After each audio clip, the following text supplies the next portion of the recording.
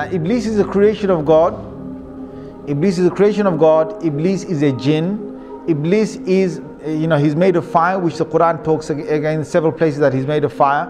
But where did Iblis come from? And were there the likes of Iblis before? So the Mufassirun have commented. Again, this is based on those narrations that I talked about earlier.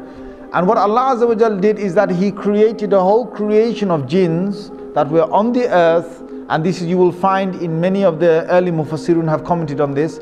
He created them on the earth and they had got taklif. Now what is taklif? Taklif is that God's now given them a responsibility to recognize Him. Now when Allah gives responsibility to creation, He will send messengers. So what Allah did is that He sent jinn messengers.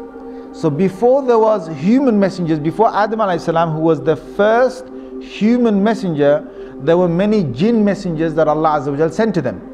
Now the jinns are made of fire, and the jinns, one of the things they have inside them, being fiery is that you're angry and you're hasty, you're fast, you're very powerful.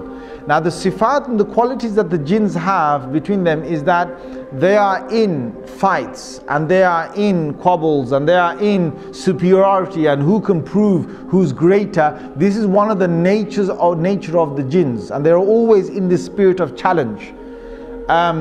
Now there are good jinns. Allah Azza wa Jalla has said that in Surah Jinn itself. He's talked about two different groups of jinns, and He said the salihun, and there's those who are pious and those who are not pious. Now the ones that were on the earth were both types, and messengers came down. But the messengers in the many numbers were killed by the jinns on the earth. And there was great corruption that prevailed on the earth. There was great corruption that prevailed on the earth.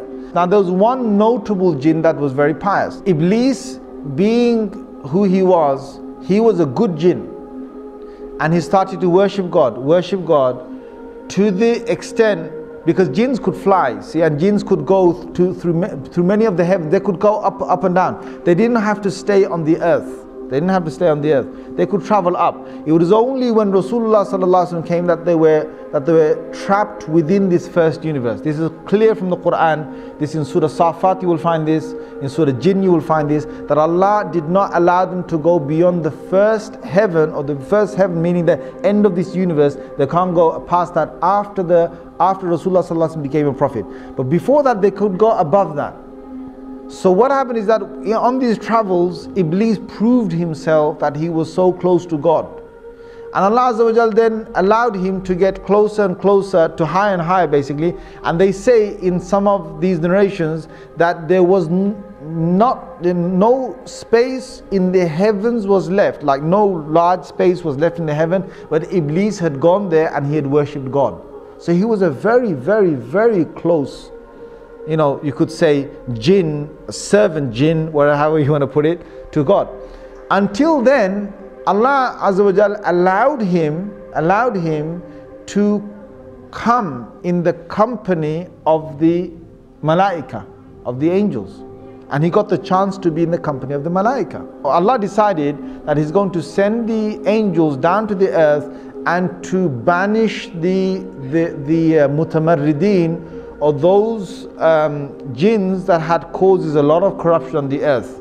So this group was going to come down and they're going to kill many of these jinns that were just out of control. Iblis volunteered that if he can come with the angels to kill these corrupted jinns on the earth, and Allah Azza wa Jal gave him permission. So he came and they killed a lot of these jinns. They left only a few on the earth, and from these few again the progeny of the jinns would start. Now Iblis returns back.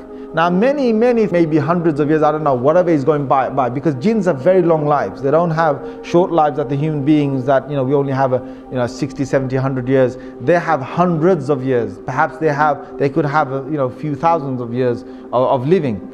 Now you've got Iblis that has gone down there, that has banished these jinns, most of them who are corrupted on the earth, and is returned back with the angels. Now he was with the angels, but Allah makes it very clear that he was not from the malaika, he was from the jinn.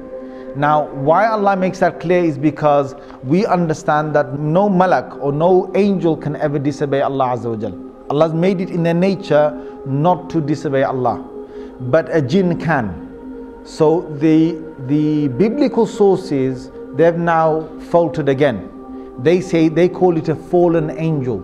So what they say is that if an angel decides to go against the will of God or the command of God, then that angel, Allah drops him from the rank of the angels, and now he becomes a fallen angel. That's the biblical sort of side, or what some of them believe.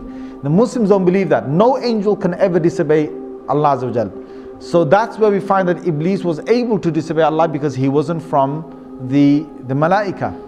Now there's one thing here. Why is it that Iblis is now going to disobey God? Now you've got to understand the whole thing behind the creation of Adam alayhi salam. Suddenly Allah reveals to the angels and he says, I am about to make on the earth a Khalifa, or someone who will take command, second in charge, or someone who will rule again, reign after the last reigning. I'm about to make a Khalifa on the earth. Now when Allah said that, Iblis got really happy, right? He must have got really happy. And you know why? Because Iblis knows that the angels are not the ones who are going to rule the earth. If there's anyone, there's going to be the creation from the jinns. Allah is going to now make a Khalifa perhaps from the jinns.